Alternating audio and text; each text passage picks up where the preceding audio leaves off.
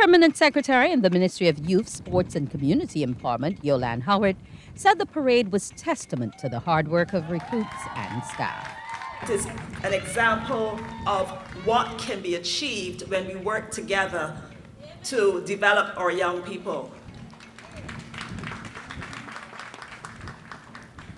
Regrettably, over the last few years, because of the COVID pandemic, we were unable to host a passing out parade.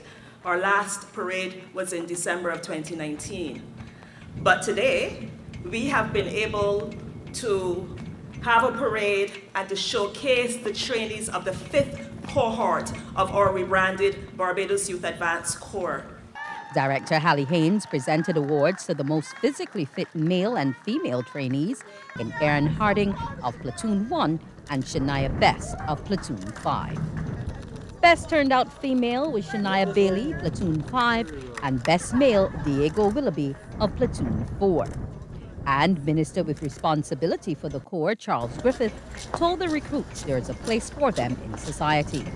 He says his ministry has put a lot into getting the recruits to this point and wants the parents to continue the journey. With all of the youth crime and the youth violence that we have in this country, that we have a core of youngsters here on parade this evening that is an example of what is good about our young people in this country. So I want you, when they return to you, to nourish and to engage in maintenance. The ministry and my government is doing every single thing that is necessary to ensure that young people in this country have an opportunity to fly,